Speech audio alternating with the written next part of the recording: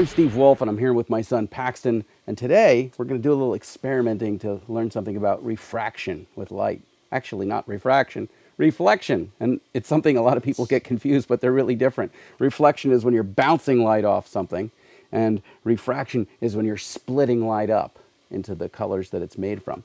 So what we're going to do now is reflection. Reflection also means thinking about things for a long time. Be quiet, I'm reflecting. Okay, I'm done reflecting. Now I'm doing experimenting. All right, here's what we're going to do. We're going to need to get a relatively clear plastic container. We're going to need about a gallon of water, a laser pointer. These are some of my favorite things. A drill, and a small piece of chewing gum. I actually use butyl acetate, because I'm cool that way, but chewing gum works really well.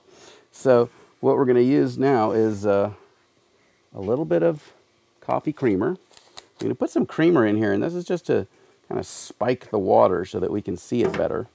It's kind of hard to see the laser in the water because, you really can't see light.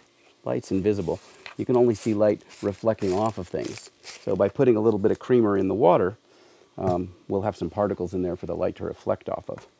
Now we've got that in there. I got to take a drill here and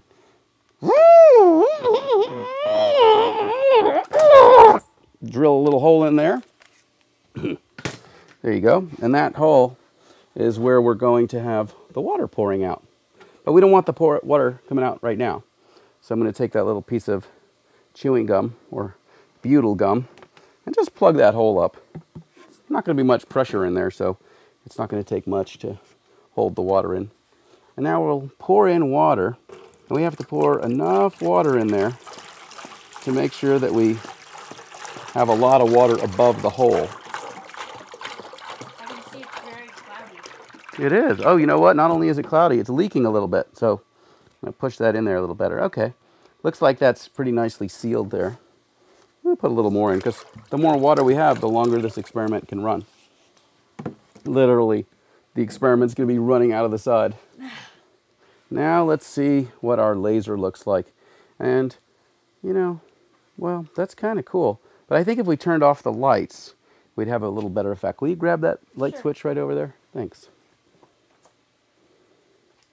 Ooh, that's mysterious. Watch your step on the way back. Whoa. Lab safety, right? All right, so let's take a look. Wow. All right, we can see that shining through there pretty nicely, right? You can see the laser beam's getting kind of spread out as it goes through here. What I want to find out is if we shoot the laser from this side to this side, where we have the laser shooting right through that hole, will the laser continue to go straight, or will it? Yeah, or will it curve? Will it follow the water? So let's find out. Yeah. All right. Let's see. Ready? I'm going to pull off the chewing gum, and 3, 2, 1. Let's see. I got to hit that hole, right? You tell me when I'm getting it, or if I'm getting it. Sort of almost getting it. Almost?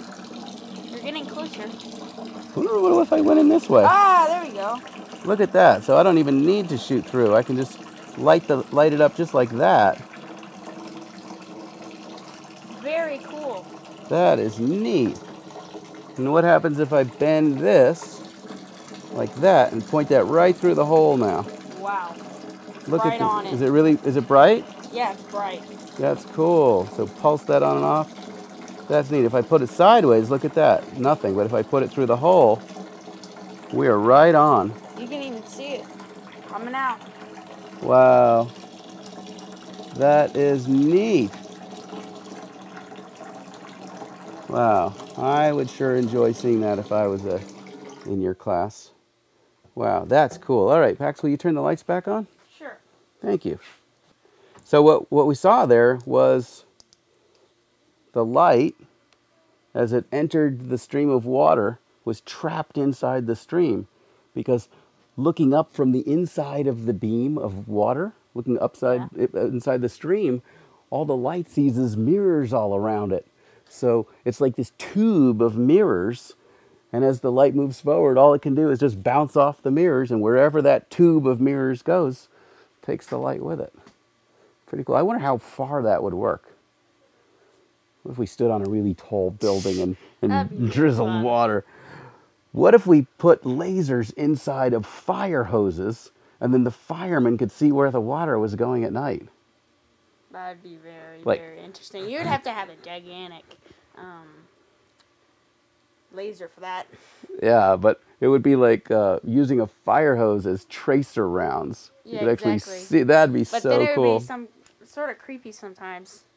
Yeah, it might. You could use different colored lasers. Aliens. Wow. Well, this was really neat, and all we needed was a laser, a clear container, some water, little coffee creamer, And a drill. chewing gum, and a drill, and we got it going on. That's a pretty cool demonstration. Very easy to do in your classroom. I think it'd take you about 5 minutes to round up the materials and about 5 minutes to do the experiment itself. Fun thing for kids to see. You are watching Doables. I'm Steve Wolf with the Mighty Paxton.